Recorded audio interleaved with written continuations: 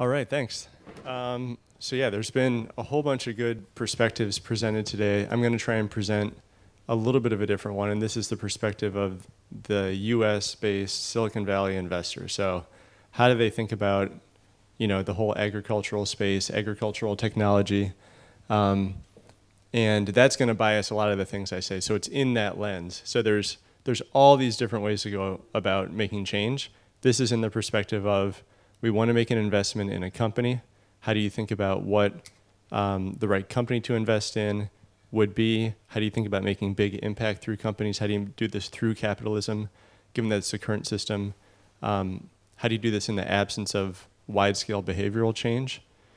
So I think pushing for behavioral change, for example, is like really good, whether it's water conservation, teaching a kid about agriculture, just like reduce, reuse, recycle, reduce meat consumption. But if you assume that that's not going to change, or at least not going to change tomorrow, how do you build a business today given that? And so, just to wrap this thought up, one example of the meat side that we invest in is a company called Hampton Creek Foods. And so the way they're going about it is they're saying, well, eggs are a problem both for animal cruelty and for, all the climate change that they cause. We eat a lot of eggs. What if you could do it plant-based? No behavioral change. People don't even know the difference. It's cheaper, it's healthier, it tastes the same. So that's kind of the lens that we put on things. Cool. So I'm curious to get your perspective on, even at a bigger picture level, how does Silicon Valley approach AgTech? Yeah, good question. So I think one of the lenses that Silicon Valley usually uses is, what has this company developed that can't be copied? So let's say you make something really good. It's going to make a huge difference. Why should we invest in this company? What if next month another one comes across that sees the good thing this one just did and copies it? And so one big question is, what about this is really defensible? And because of that question, we often invest in technology companies or things where there's, they're kind of owning a little piece of the whole value chain. And so one thing Brian talked about, which I think was really interesting, is kind of system level farming. And I think there's actually ways to do that in a really defensible way, which we can talk about. But I think at a high level, you kind of break down the pieces into more of the linear farming approach. What can you do on the seed side? What can you do on the nutrient side? What do you do about infrastructure and land? How do you get that more cheaply or like finance that? What can you do in financing? Can you do things with insurance? Can you do monitoring with drones maybe? All these sorts of things, precision agriculture, robotic farming, really a wide range. I think it's all those different pieces. And I think usually in Silicon Valley, either a company or a founder tries to really take one of those pieces that they think they can own and improve in a big way. Sometimes it's that 10x thinking, and sometimes it's just 10x return for the farmer. Can I do something that maybe improves yield a couple %, but for every dollar they put down, they're going to get 10 back this year. So it's usually really focused on one specific thing and saying, what's the innovation or the insight that we have that can build a big company there. So we talk about creating new technology and also application of existing technology.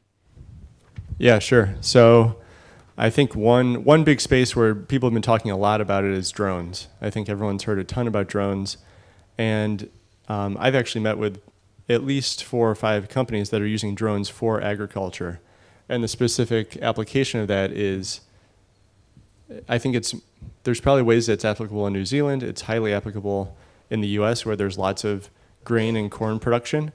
And so the question there is, you've got this huge cornfield. How do you monitor it? How do you know where you're over and underwatering? Let's use a drone to go out and take that imagery. And then using that, plug it back into the farm management system and figure out where can we water less, where should we water more to get higher yield. So it's all about that yield per acre sort of question. But I think that's one place. Let's see, so drones are one. I think just general robotics is one.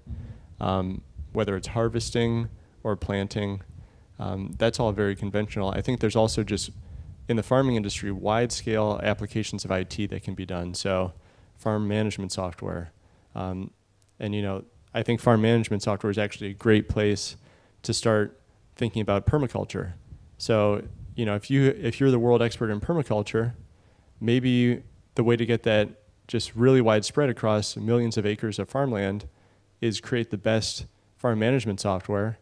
And maybe there's a drop down, what sort of farm management do I want to do? I want to do permaculture, and it just has all the details of what you need to do. And everybody just immediately knows what to do, and they're hooked up with all the suppliers. So I think just general IT is actually probably a huge opportunity area.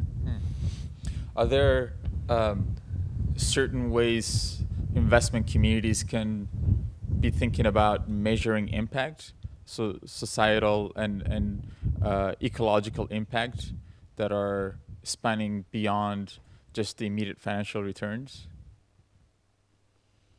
Yeah, I think so. So, I think it would be on an investment by investment basis. I think that would be the right way to think about it. And maybe you take water, for example. So most freshwater use, as we just heard, is for agriculture, 70%. And I think something like 90% is industrial plus ag. So, I think an investor and a company could think about what's our actual impact on the environment by saying, let's say they had a water reducing technology, whether it's on the crop side that lets maybe, cornfields go unwatered and still have similar yield, or just much more efficiently applies irrigation. And so I think they would just say, we have, this many acres, and we know that it reduces water consumption from this to this.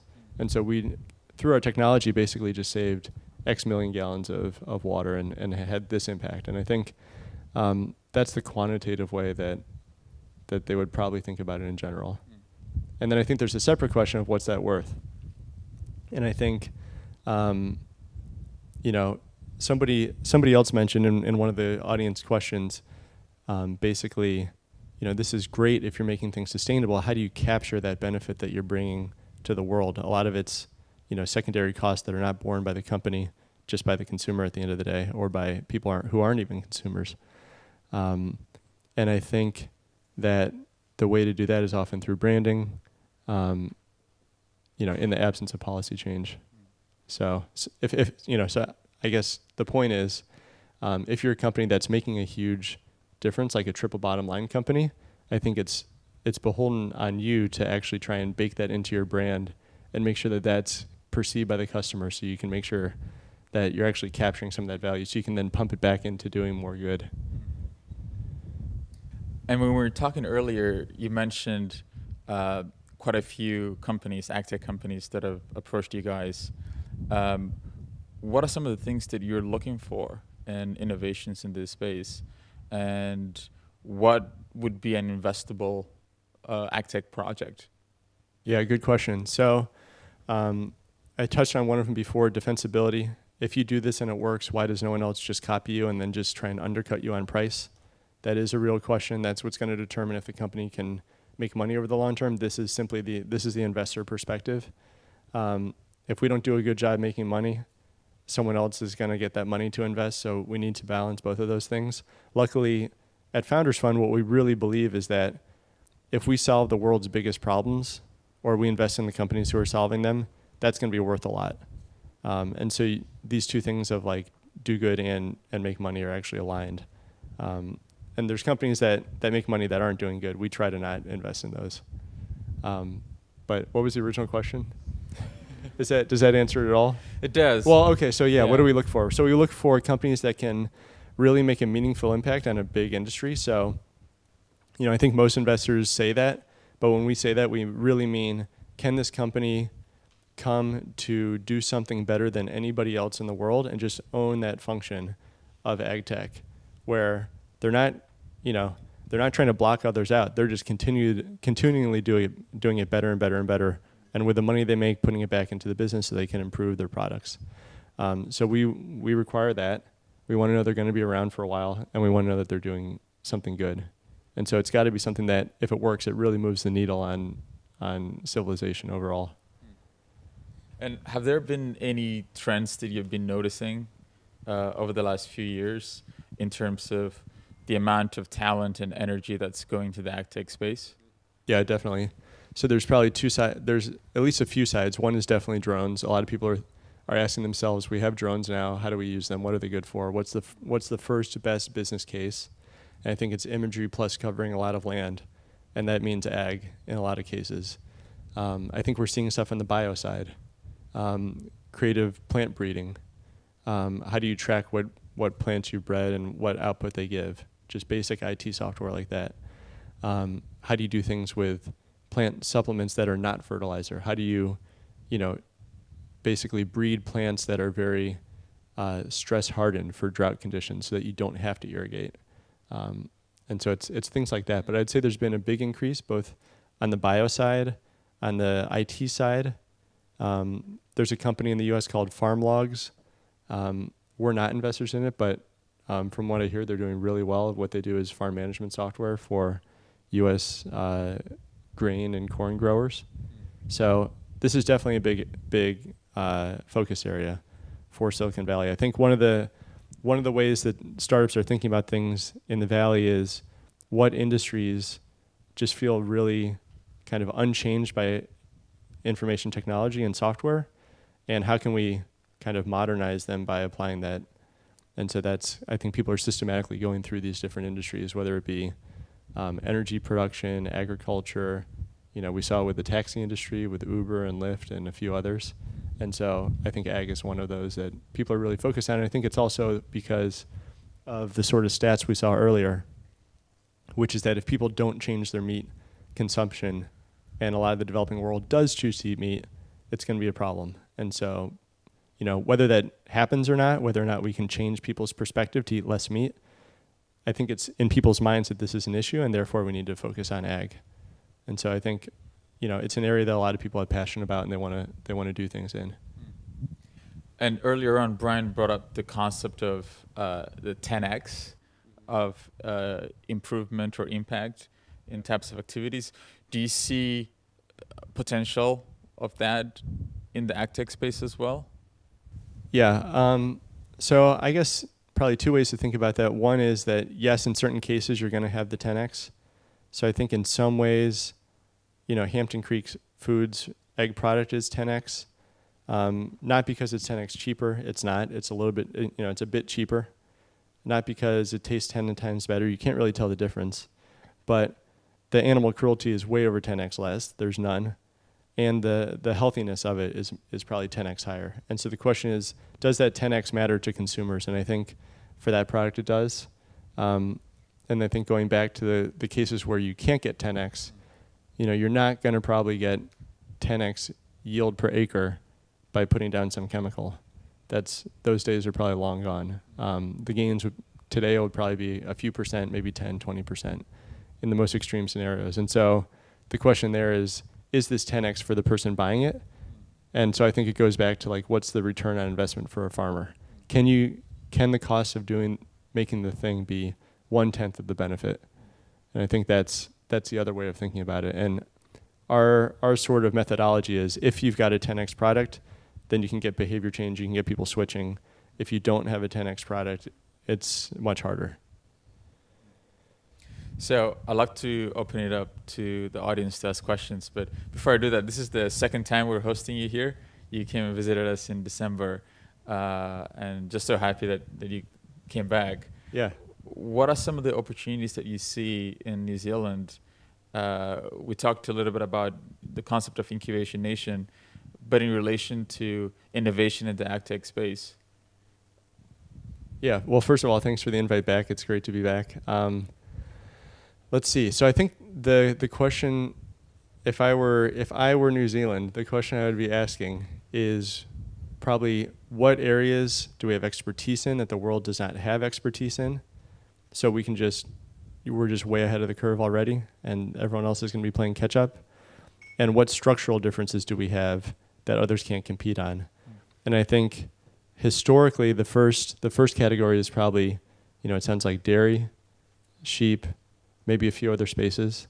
And, I think the pastoral farming piece is probably really interesting. So is there a way, given that the industries here are very focused on pastoral farming right now, grazing basically, are there insights that have been gained from animal grazing over the last few decades, like systems for doing that very effectively, that could be transferred elsewhere? And so could you create, grazing software to help you, end up in a situation where the grass is this high, and you have all of your animals grazing around, and you're rotating them in a way that they're not eating the grass down to the very bottom. So that's probably, you know, the sort of thing that you could imagine, or things in milking, you know, milking robotics, or I know that that's an area that people have done a lot of work in. The other area would be the structural things. So I think New Zealand has a huge advantage over other countries, and the U.S. specifically, in less regulation. You know, for example, on drones, I know the FAA the U.S. Federal Aviation Administration just released new guidelines for drones, but I still think New Zealand is a much better place to be testing that sort of thing. How can we use drones for agriculture? It's not illegal here, I don't think, not to my knowledge.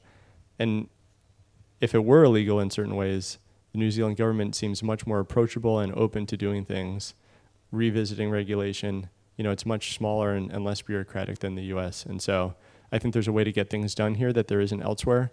And so you can push harder on new technologies that are beneficial. And as you're talking about drones, one of the concepts that we've been playing around here is with beehives. So creating smart beehives that are tracking the activities of the bees, especially with the fast spread of mites. But all these hives are spread around a whole farm.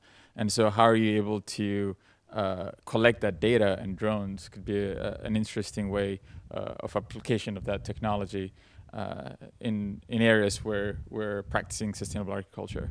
Yeah. Or other sensors in there. Yeah. Like temperature sensors, noise sensors, whatever it might be. Yeah. Questions from the audience?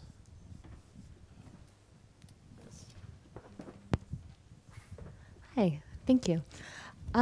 So I'm curious about the behavior change thing. I totally agree with you. Like, how is it profitable assuming that people don't care and don't change? I think that's really important.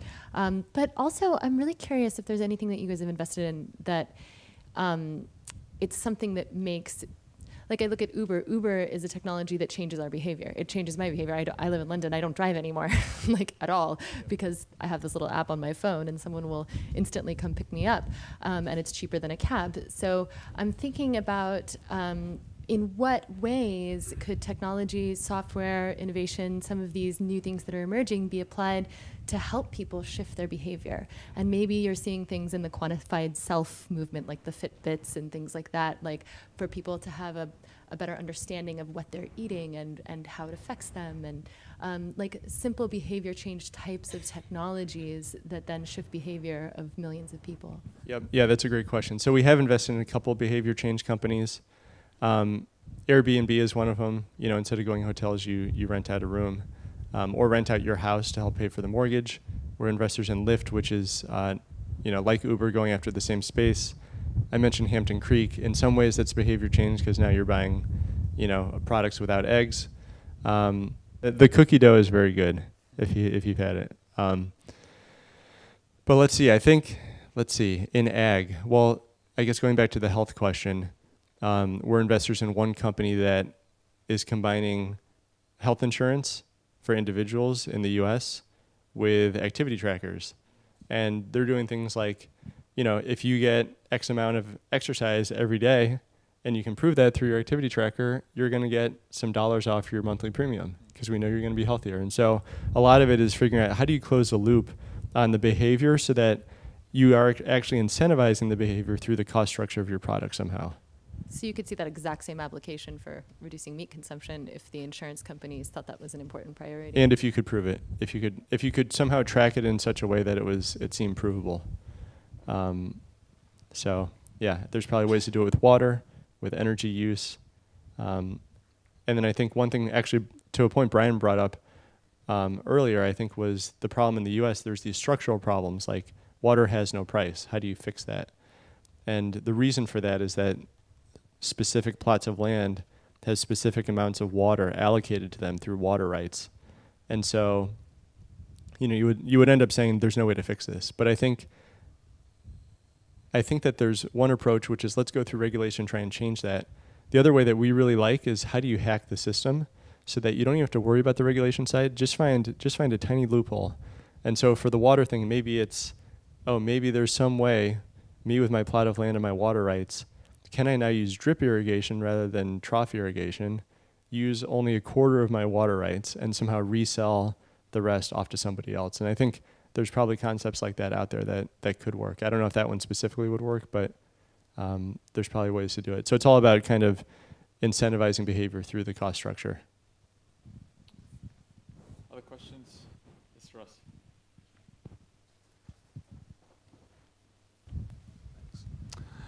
Yeah, Brian talked earlier about open source as an approach, and I'm just curious to what extent does an open source approach or philosophy work for or against Silicon Valley investing criteria? Yeah, good question. So I think there's been a bunch of successful open source companies in the Valley, and my understanding, we haven't invested in too many of those because they're a little bit of, it's kind of a different sort of beast in some ways. But I think, let's see, I think the structure that most of them, the successful ones, have used is, let's start an open source project. We will be the experts on it. No one will be able to beat us on knowing this project better than us. And many enterprise customers are still going to need support in implementing that, making sure it's like actually carried out throughout the organization. And so we will be like, you know, there's the open source software. We'll have maybe an even more advanced stack on top of that software that's bundled with a customer service piece or a consulting piece, and then that's usually what has seemed to work pretty well. So yeah, I would say that that's one way. I think the other way would be you have this open source project around permaculture or around better, more sustainable farming practices, and then you somehow bake that into another product. So you become world experts in something. Now, if you want to have that just all done for you, you know, buy our farm automation and management product that's, you know, just plain old, you know, web-based software, and manage your farm through here. And by the way, you're going to get all the open source benefits of our permaculture research.